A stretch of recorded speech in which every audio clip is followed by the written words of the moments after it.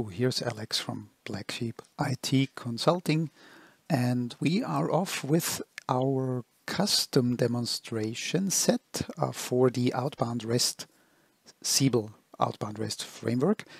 And here we deal with the problem of a REST endpoint that receives input and returns nice, juicy JSON output like the Open Weather Map service.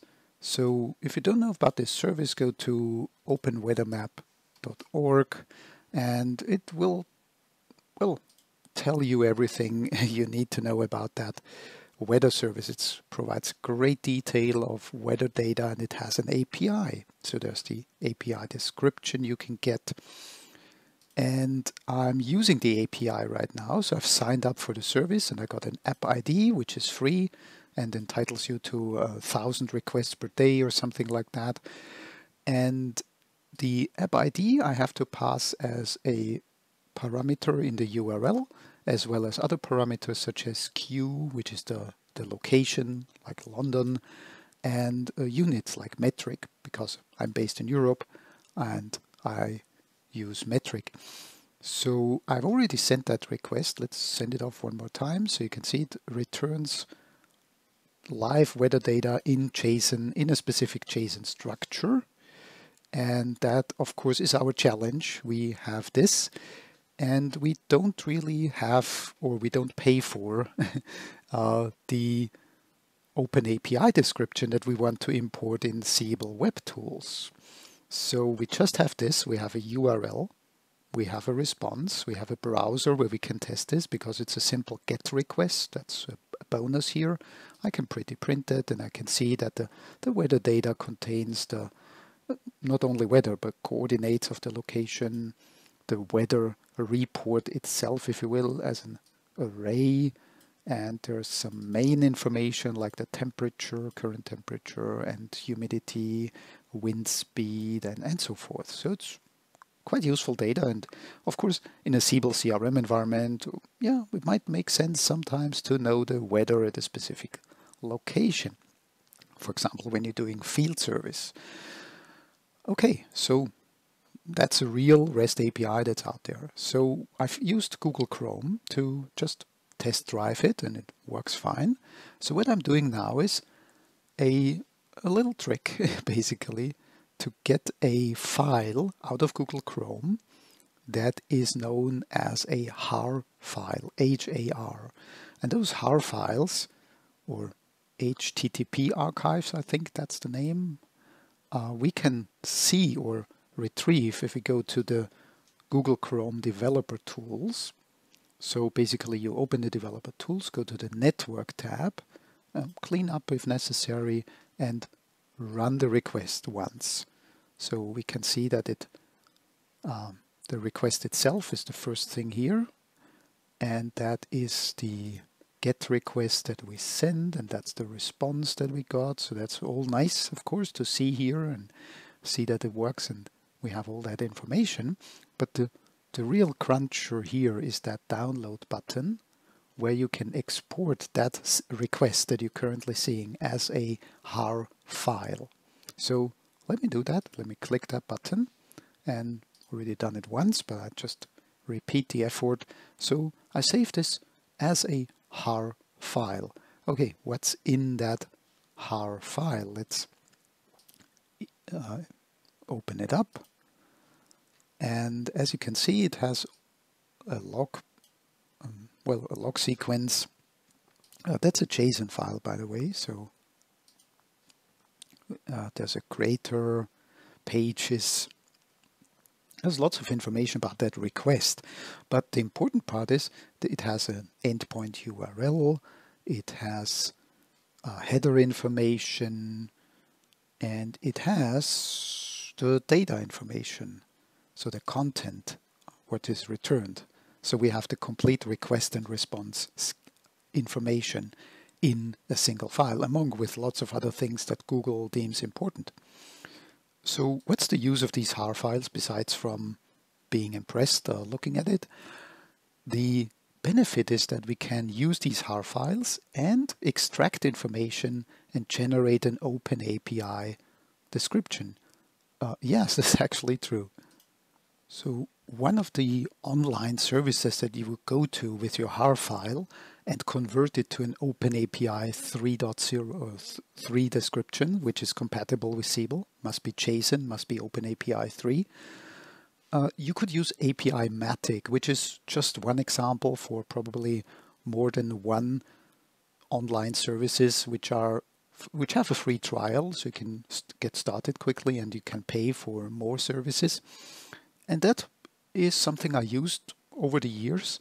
But recently, of course, with the power of generative AI, I thought I'd give a try with my favorite AI tool to just literally paste that HAR file and ask the AI to convert it to an OpenAPI description. And here is that conversation I had with Claude AI from Anthropic. So I pasted the entire HAR file and asked it to convert the attached HAR file to an OpenAPI 3.0 JSON description. That was my prompt. And it started to convert the HAR file into, as we can see on the code window, into an OpenAPI JSON description. So in a few seconds. And that's the power of generative AI that we have today. So we are moving forward. And of course, the big question is that hallucination, or is that really a working OpenAPI description file? And there's only one way to find out. Take that and import it into Siebel Web Tools and see if we get a proxy business service and integration objects out of that.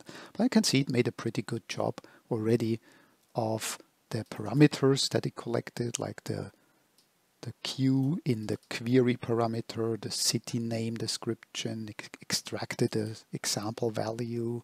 So it looks very solid already. So let's copy that into my clipboard. And here I'm in Siebel Web Tools and I'm creating a workspace, as you do. And then I will just run the web service wizard. And I've saved the output of, well, what I pasted, I saved as openweathermap.json. So that's the output of my generative AI. And so that I'm going to import in the wizard. And wow, yeah, I was kind of surprised too when I saw it first time. It can definitely read the JSON, make sense of it, and extract a web service definition to be generated, an outbound proxy business service definition, and integration object definitions to be generated. So tells me here in total it will generate 246 records out of that JSON. Okay, so let's submit that. And the web service was created successfully. Okay, so can you believe that? Let's finish it and let's check out the business service. So that should be, there it is, the Open Weather Map API, a proxy business service like any other. Let's check out what information was retrieved from that JSON file. So we have a get current weather method, and we have arguments for that method, which is okay, a response for 200, 400, 401, 404, 500 with all the integration objects that represent those responses. We have the app ID parameter, we have the usual security parameters we don't need right now. So you could well deactivate those parameters if you want to, or delete them altogether. We have the queue, the location, and we have the units for metric. Yeah, that's it. So, and the response 200, that's the integration object we're most interested in. So let's check that out real quick.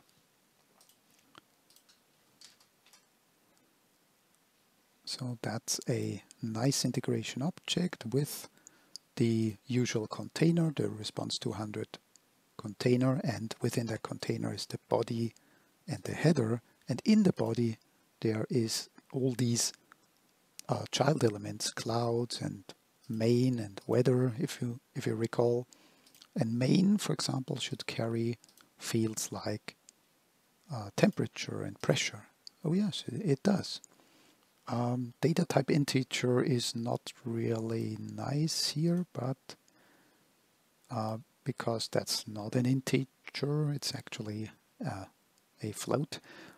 But it's not something you should basically ignore, that it but it needs a little bit of work. But I actually will not touch any of these. I will just go and test out that new business service right away to see really if it really works. So here I'm logged into my application. Let's go to the business service simulator. Well, before we do that, sorry for that, let's just go back. Let's go to the workspaces before, because I have a workspace where my business service is waiting for me. And I'm going to open and inspect that workspace, as you do. And now I'll go to the business service simulator. And start creating the service. So let's just copy paste stuff here.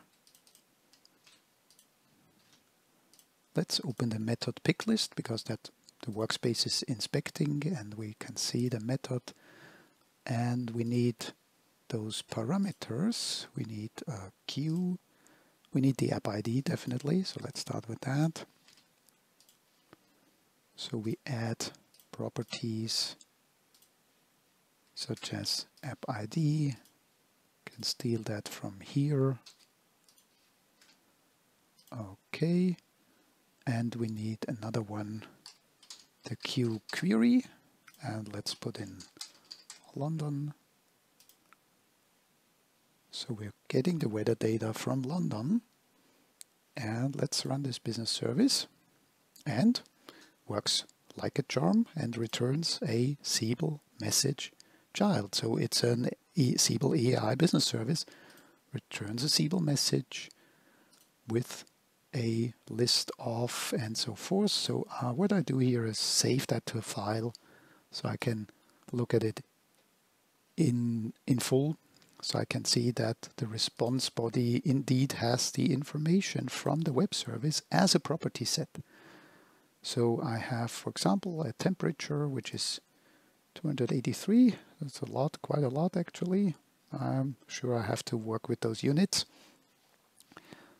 So let's run the query again and pass in units in the query as metric. Okay. Run one more time, save that to a file. And well, that makes a little more sense. 10 degrees Celsius currently in the city of London, served by an external outbound REST call made from the Siebel Outbound framework, using a real proxy business service, using real proxy integration objects, generated by a real OpenAPI file, generated by generative AI. That's the world we live in today. And so with that, I say thank you for watching this demonstration. Take care and bye-bye.